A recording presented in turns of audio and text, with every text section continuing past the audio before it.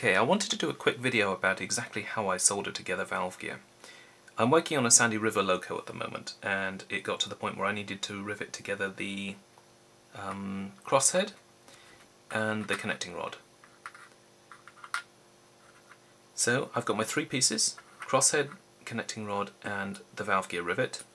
You're going to need a small piece of paper. I use a piece of post-it note, but whatever will do.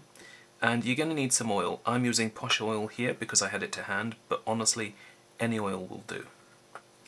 To start with, the first thing I did was go through and ream all of the holes to the right size.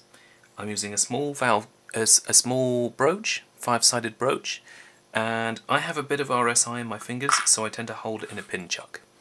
But do it however you like. The next job is to pop the rivet through the hole in the crosshead.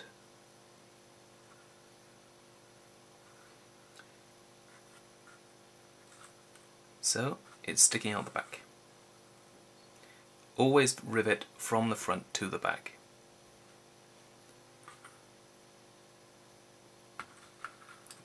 Place it down, hopefully without the rivet dropping out the back.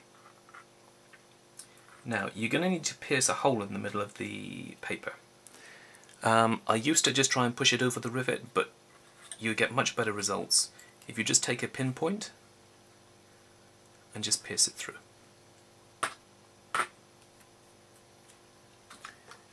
Now on this occasion there is a surround around the pin, and I need to get the paper over the pin, so I'm going to use a pair of tweezers just to make life a bit easier, and of course the pin's dropped out.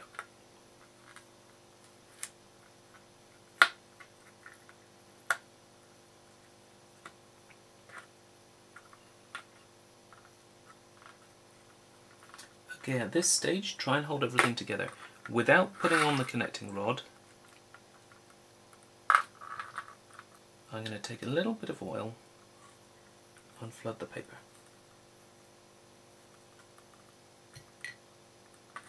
Next job, making sure you've got it up the right way. Don't forget that it's facing down at the moment.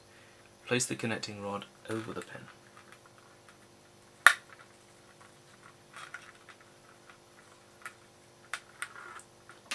And the hole's not big enough. That's better. Now take some flux. I'm using the DCC Concepts No Clean Flux, which is available on the website. And just use a tiny bit on the top of the rivet.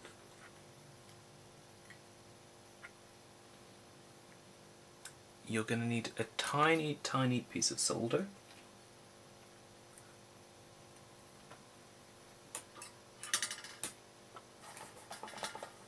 I'm going to use my iron. Just pick up a piece of solder on the tip and just gently touch it against the rivet. There should be enough solder to seal around the rivet, but not enough that it flows through to the component behind.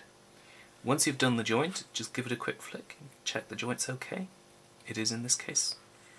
And then the only thing left to do is pull away the paper. Perfect, job done.